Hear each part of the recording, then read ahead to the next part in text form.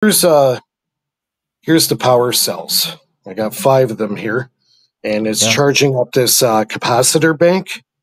So all you do is just keep them wet. Keep them wet, and they'll continuously produce power. That we're hoping to get about 10 to 20 years life out of it. And the battery is also self-charging. Okay, so you don't have to plug it in to charge it; it recharges itself. So that's Right.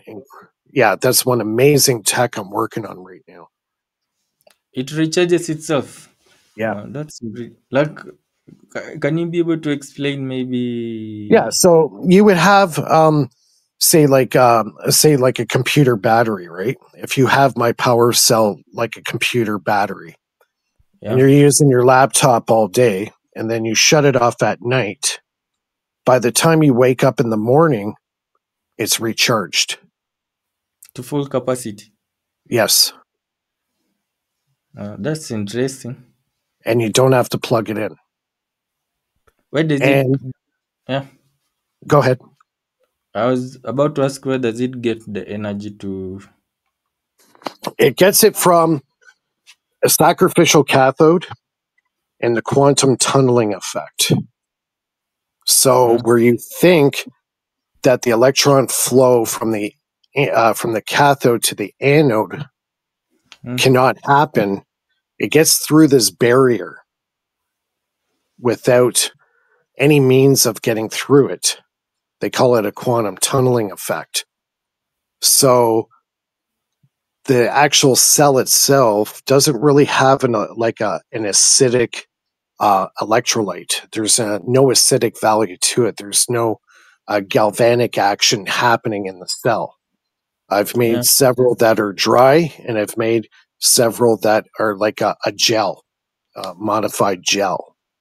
But they're not acidic. They're totally alkaline. Mm. So, and the great part is you don't have to charge it because it recharges itself, and it will outlast any battery on the market. It'll last 10 to 20 years.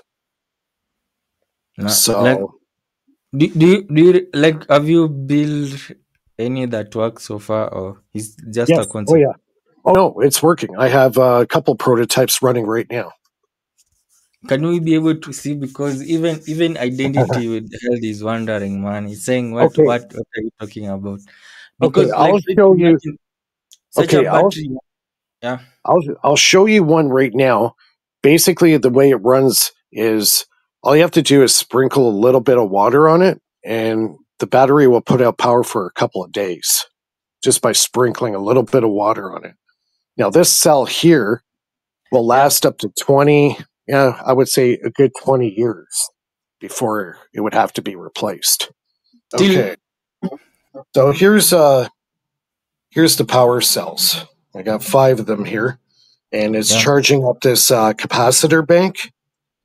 And these cells have been running for about a week now. I just sprayed them with a bit of water, distilled water, Yeah. and yeah, that's it. So these have a magnesium and alum. Alum will protect the magnesium from oxidation. It's a preservant. You can use it for food preserving. So it's called alum, ALUM. And like, so far, how many volts can you be able to get from This like one, the setup? this bank here is 9 volts. Man, this 9 is volts crazy. DC. And it's And running.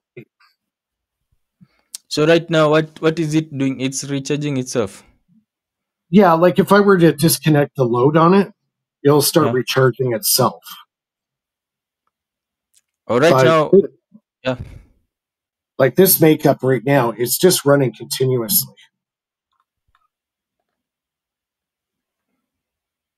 So these are carbon graphite. They're used for making molds for like putting gold in there or silver and melting it inside a cauldron. So Yeah.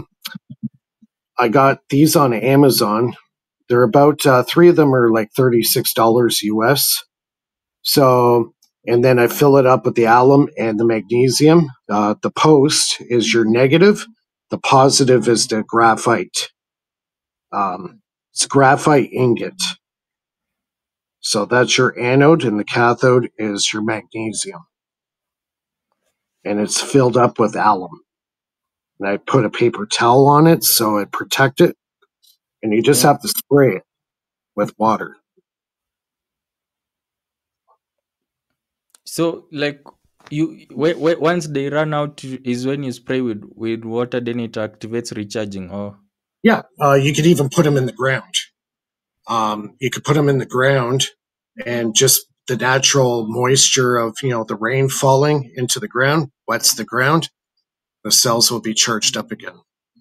Or the morning dew, you could put it on your porch outside, and every time it rains, it puts moisture on the cell, and you got power. And you put enough of these in series, you could light up a whole bank of lights, right? So somebody is asking that how many milliamps at 9 volts. these ones are running at about each cell is about 40 to 60 milliamps per cell. Then I see. You're saying the anode is graphite. The anode is graphite. This box here is made of graphite ingot, Yeah. and the cathode is your negative post. So I got a post attached to the magnesium plate inside, and then you just fill it up all with alum. Put some water on it, and what's going to happen within the 3 days? The water hitting the alum is going to create a crystal structure. So it's like a crystal battery. And after that crystal is formed, you Yeah. get maximum power. So all you do is just keep them wet. Keep them wet, and they'll continuously produce power. And you're saying this like can run like for years. For years you don't 20 have to years. connect it I to say 20 recharging. years. Or the Yeah, lifespan is about 8 years.